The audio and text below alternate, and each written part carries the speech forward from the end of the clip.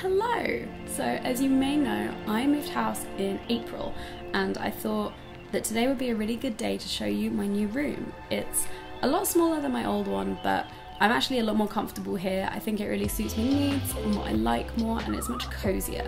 So when you walk in the room, you see this plant. This is my new rubber plant, and he doesn't have a name yet, so if you have a good idea for a name, please leave it below. And I love this pot. I found him in a market. I found the pot in a market and they were so affordable and so good. So I'm massively keen on this guy. And this is the corner of my room. As you can see, if you look next to the rubber plant is my big wardrobe.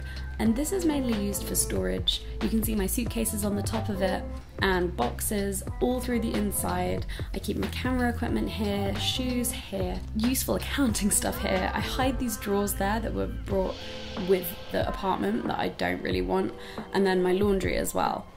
And then next to the big hiding space is my wardrobe, and then my bags are at the bottom there. It's just a really convenient little capsule wardrobe spot. It's all the space I need, really.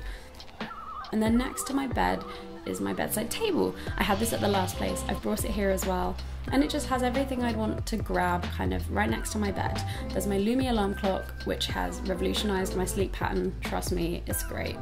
And then next to that are just a couple of books. I'm not actually that into being a Parisian. I just like the way they all look. And then just a couple of hand moisturizers. I put Sleepy on my body or hands every night before bed. I really, really love it. And then my Aesop one, my perfumes, which I always reach for as I'm getting ready in the morning. And then beside that, I just have a space that can be used for a mug or a glass of water when I take it to bed in the evenings. And then down here is a little suede box which just has some bits and bobs in it.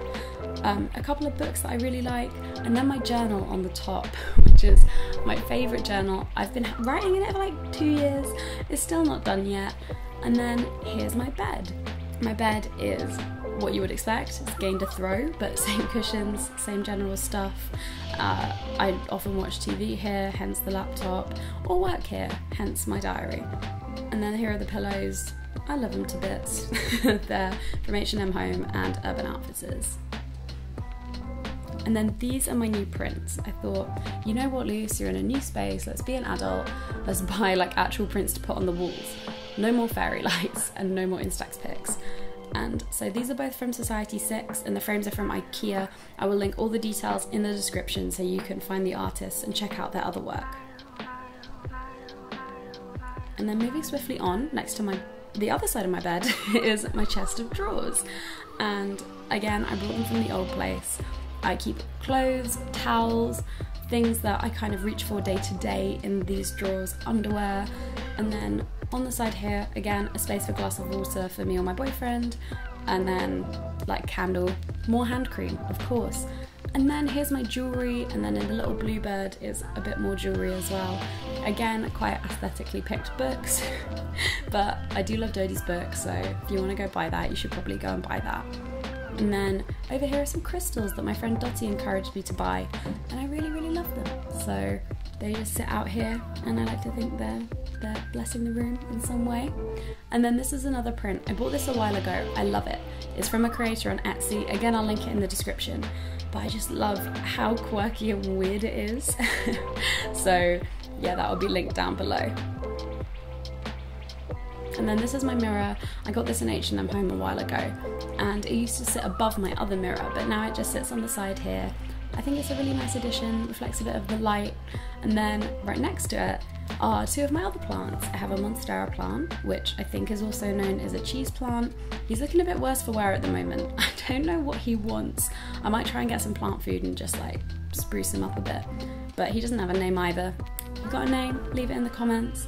He's my favourite. He's been around for 2 years and still survived. And then next to him is another cactus I have. And then here is my piano. This is where I make music. As you can see, there is space for a shelf here, which will be put up soon, where I can put my laptop and I can actually work more.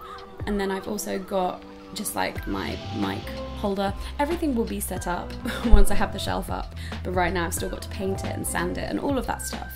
And then that's just my notebook where I write all my songs in.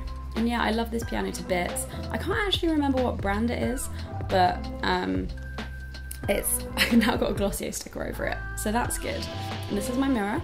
This is on the other wall, and then right next to my mirror is my makeup collection, which is the real bit that needs sorting out. Like, this is such a state.